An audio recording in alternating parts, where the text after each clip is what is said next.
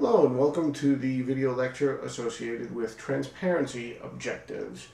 Remember, in this distributed database management system environment, we want the user's experience to be transparent. So first of all, we don't want the user to need to know where the data resides. They make a request and that request gets satisfied by the database management system and the distributed database management system logic. We want replication transparency. The user and the application does not need to know about the duplicated efforts. All they need to know is that they're getting as much information as we can possibly get them, suffice to say. They don't need to know that there's any kind of latency and that kind of stuff. So when the user doesn't need to know that they're dealing with replicated data. Failure transparency, again, when it comes to transactions, either all or none of the actions of that transaction are committed. So it should behave just as if they were working in a locally consolidated database management system.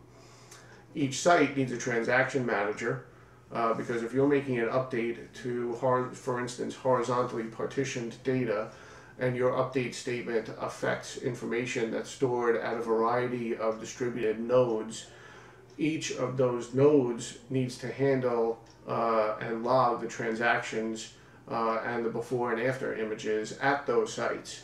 So the success has to come back from all of the sites, or none of the sites can process the transactions. In a few minutes, in another video lecture, we're going to talk about concurrency control to ensure data integrity, because again, we need some kind of locking mechanism even in replicated data to ensure data integrity.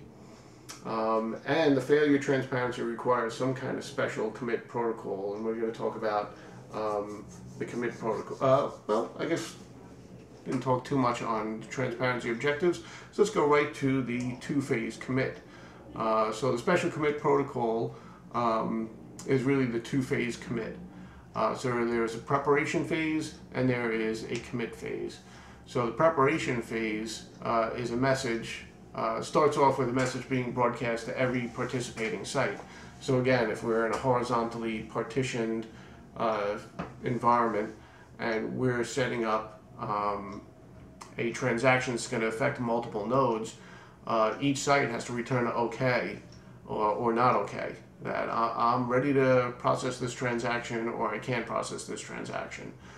So if all of them say OK, the remote sites are promising to allow the initiating request to govern the transaction at the remote databases, which is significant. That has to happen. So if you don't have that, again, the transaction is going to hang. Then you have a commit phase. So the originating site has collected all the messages and they are all okay. It broadcasts the messages to all the sites to commit a transaction that's handled by each of those sites.